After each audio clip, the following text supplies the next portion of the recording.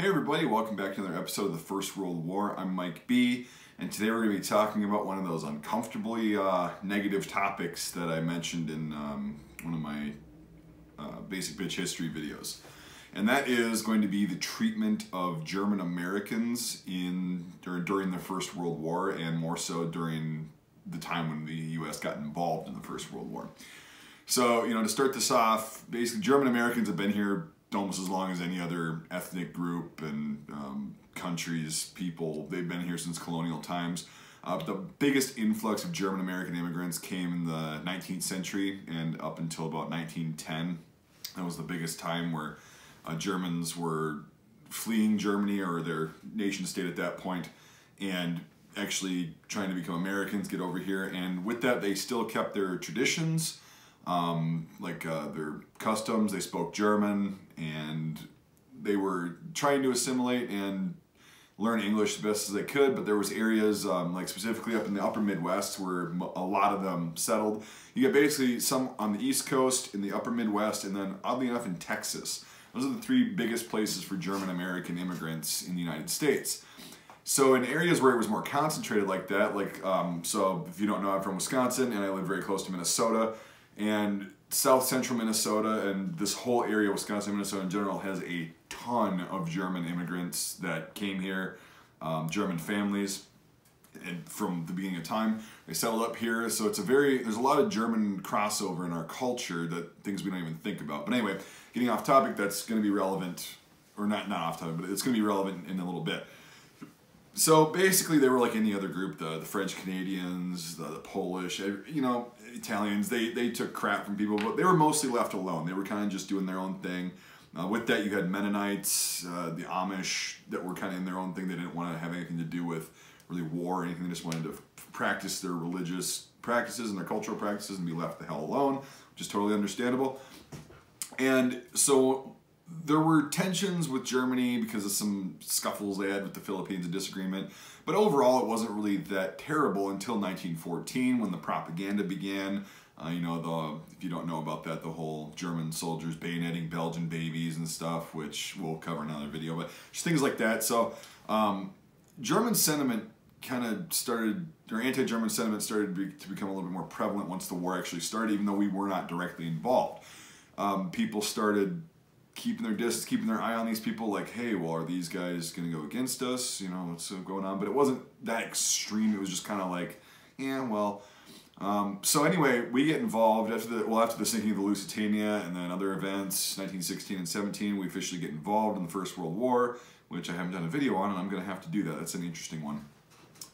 So at that point, the anti-German sentiment became rampant. Most Germans up until that point, when the war was going on, were like a lot of Americans, were like, that's Europe's war, we don't want to get involved. It's not because we're anti-American, it's just that we don't want to get involved in a war over there. That's kind of why we came over to the United States, so we could get away from constant war and constant conflict, which the 19th century Europe was full of.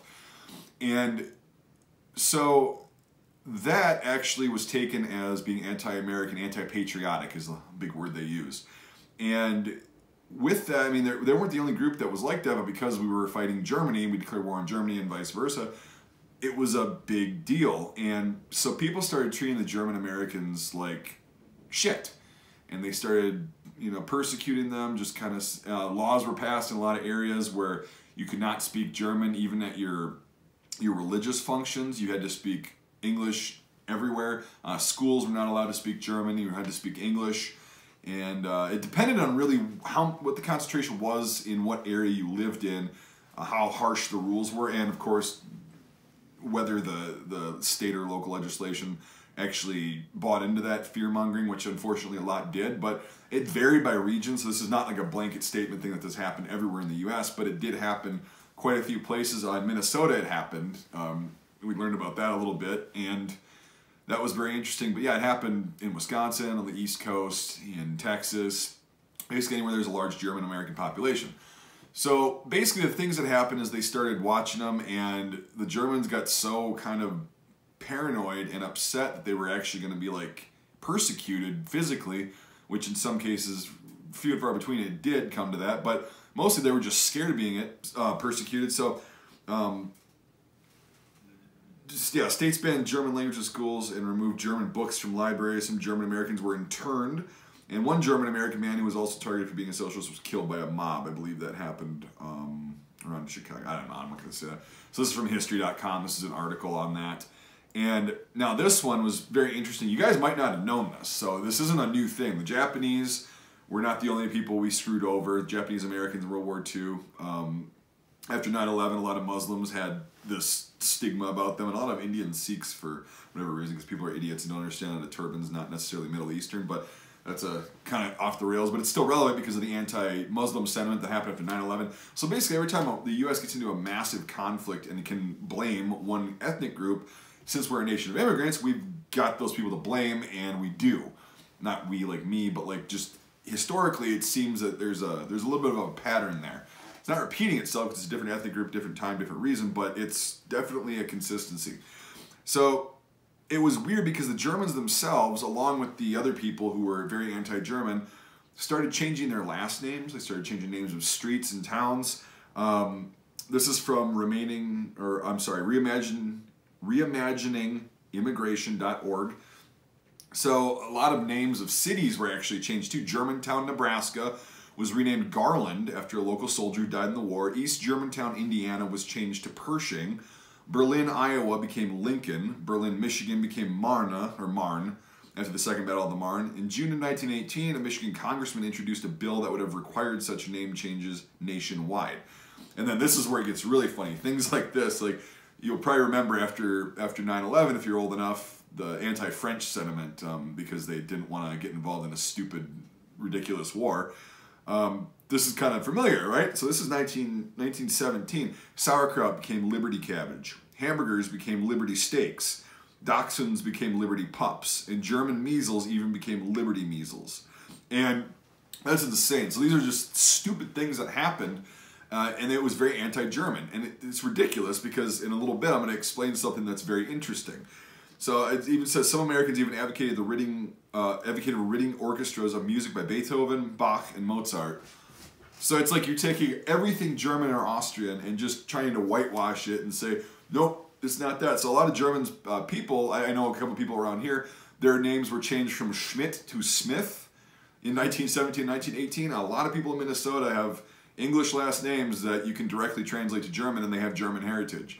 It's very interesting how they did that. Now, they were treated like crap primarily because of the fact that, you know, Germany was blamed for the entire war starting, and they were Huns, and a lot of German Americans were called Huns because that was the propaganda kind of name, term at the time.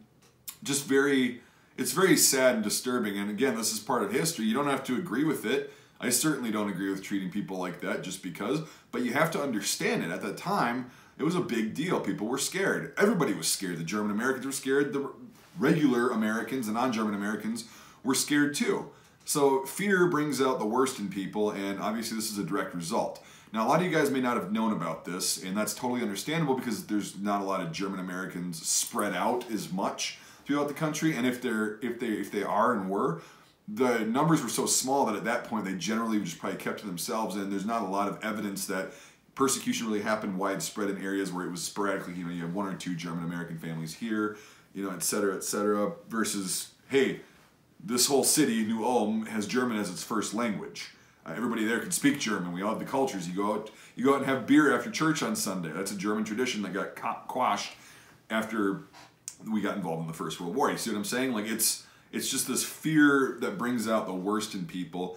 And the German Americans were scared too, but they were scared in a different way, that they were going to be killed just because of who they were. And a lot of these people were second generation, first and second generation. So it's like they could speak English, they just chose to keep up with their traditions, just like a lot of the other ethnic groups and nations that came over here in the 19th and 20th centuries. It's just a thing. But anyway, so it was very interesting through all of this, right? And it's the same thing with the Japanese and the World War II, Japanese Americans and Muslim Americans after 9/11, is a very large amount of German Americans volunteered and served in the U.S. military during the First World War. And although they didn't like the fact that it was Germany that they were going up against, they still said, hey, I'm an American first. I'm an American first. I was a German, and I left Germany, or my family left Germany to get away from a problem, and now I want to help stop it. And it's weird because in those areas, like Wisconsin, I'll use it as an example, the 32nd Division, well, that became the 32nd Division, had a staggering amount of German American soldiers in it. And it was interesting because when they actually got to fighting in Germany, and France and Germany, when they captured POWs, they were able to speak their language without an accent, just totally normal. They knew all the lingo and everything. And a lot of intelligence was gathered just because the Germans would let their guard down and be like, oh my God, this guy's, he can understand everything I'm saying. He's not interrogating me, we're just talking and having a cigarette. It's really interesting, a lot of things happen like that, and they were German Americans who were in the United States military, but their families back home were being targeted and persecuted because of their ethnic heritage. So that's a very interesting thing. Again, it's an uncomfortable topic, but with history, there's a lot of uncomfortable stuff. And it's not always unicorns and rainbows, and specifically when you're talking about a war, it's not just at the front that it sucks. This is at home. This is on United States soil during the First World War. This isn't overseas. This isn't, you know, anywhere else. It's here. And that really illuminates a huge issue that people have of letting fear and fear-mongering get the better of them. So I don't think it's going to change ever. It's not just the U.S. that does this. A lot of countries blame ethnic groups or people, and then, I mean, obviously Germany. Who did they blame? But anyway, we did the same thing in World War II with the Japanese Americans, except we interred a hell of a lot more of them and whatever. But there was Japanese American units, there was Japanese American soldiers that fought extremely well for the United States military. So, and then same with the Muslim Americans that, you know, a lot of them became interpreters and stuff and fought, and were over in Iraq and Afghanistan helping the United States because they were an American first, and that's the mentality, which is very interesting. So, interesting thing that it's not a new concept at all to target a group of people, even if they look just like you. Like, this has nothing to do with skin color even. These people were all white. And it's like, okay, there's no visual difference except maybe your last name, which is why they changed a lot of their last names. Oh, Smith, that's a English last name or something like that. It's just insane to me, but no, that's my opinion on it. That's not really that's just kind of what I think. But anyway, I'll end the video there. I just figured I'd bring this subject up because it's very interesting. I don't know why I was thinking about this the other day, but I wrote it on my list of things to cover. So let me know if you learned something, or if you already knew this, if you got any experiences or stories like that that relate to this. Go ahead and comment. You got any questions, I'll try to answer them. It's pretty straightforward stuff though. And yeah, thanks for watching, everybody. I really appreciate it. If you consider becoming a supporter on Patreon, that'd be really great. They're allowing me to get some really cool stuff that'll be helping me make some cool videos for you guys in the future.